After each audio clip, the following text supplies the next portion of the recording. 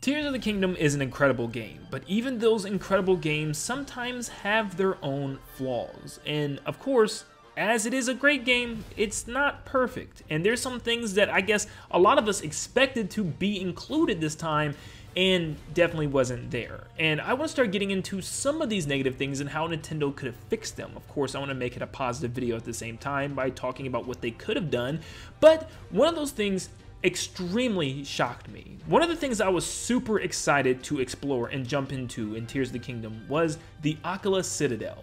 This area is one of the most important places in The Legend of Zelda Breath of the Wild, and I thought it would be a huge turning point and something even more massive in Tears of the Kingdom.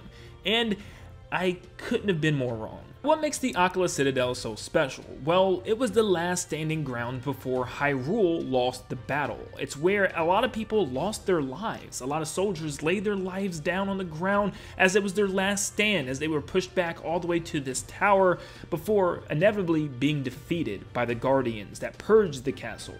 Now, with that said, we also had tons of Guardians walking around it and Guardians flying around it in Breath of the Wild, but we were never able to go inside of the Citadel and see the inside. But in Age of Calamity, we actually got to see that battle and change the tide and see what happened if we were to save everybody at that tower. We saw the great battle unfold, and amazingly, we were able to go inside of the Citadel and see the varying hallways and staircases and levels to the floors.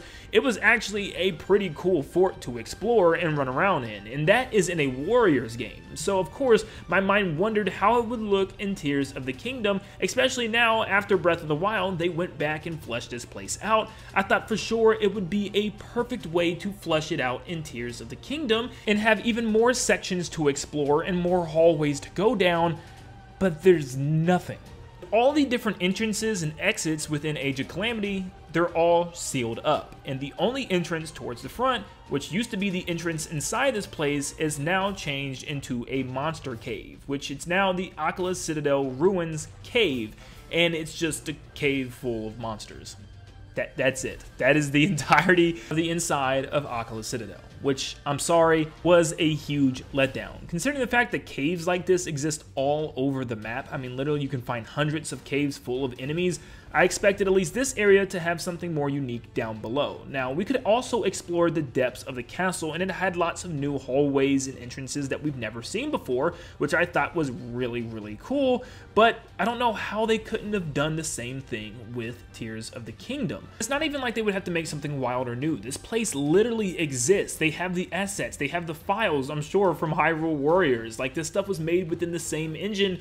How could they have not just added what was already in Age of Calamity? It just makes sense to me. Maybe the reasoning is because they wanted this place to be special in Breath of the Wild in its own right, and maybe they said, you know, we've already showed you what it looks like in Age of Calamity, so yeah, maybe. But once again, it's a game about fighting and taking over keeps, so you don't really get to explore and find things. And I feel like there could have been a lot of secrets and cool things that tied into the history of the kingdom and stuff, and into deeper story, and I just wish they would have went there. It just kind of sucks that we have a game about going underground and finding ruins of old civilizations, and even having something huge like the depths, but we can't go underground and explore something that has been under this rubble all these years. Now, maybe this place really is just destroyed from all the rocks and rubble, and there just doesn't exist any caves or networks anymore.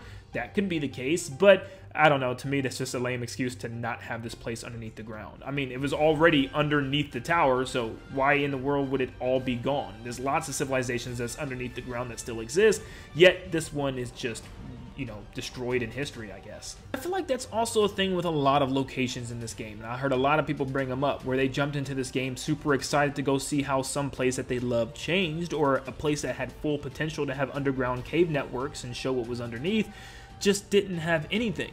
Yet there was places in this game that had just some random sinkholes in the desert, yet it led to some really cool underground structures and jail cells in the Gerudo area. So, I mean, yes, there were some places that definitely felt rewarding once we found them, and there were also places that felt like a low blow to us fans who really wanted to see them changed in Tears of the Kingdom. But with Akala Citadel being one of my most disappointing ones, what locations on the map would you guys say you were disappointed with, if there were any? Please let me know down below by commenting your location and what you would like to see changed with it, and what happened with it actually with this game, or if anything changed at all. Let me know your location and what you would add or change to it down below, and you could feature in a future video where I talk about some locations that could have used some changes in Tears of the Kingdom. But thank you so much for tuning in. Make sure you leave a like and subscribe to stay up to date on all things Tears of the Kingdom, as most of you watching this video right now are not yet subscribed, so it'll only take a second. Leave a like, subscribe, and I'll see you all on the next one. See you guys.